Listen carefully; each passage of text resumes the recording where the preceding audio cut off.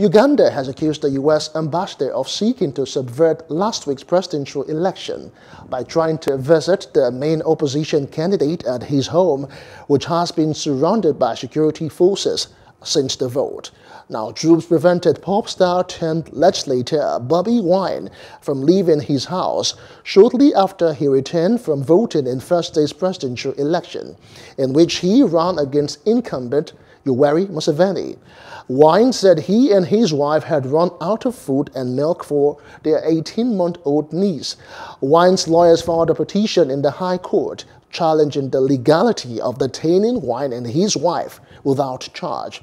Speaking outside the High Court, his lawyer, Anthony Wameli, said they were preoccupied with Wine's personal liberty. We have filed an application for habeas corpus from election day, that was in the night of 14th.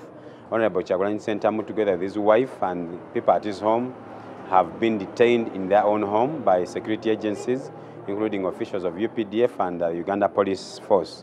So, in our communication with him on phone, we agreed that we file for this application for habeas corpus so that he can be allowed to have and enjoy his liberty with his family.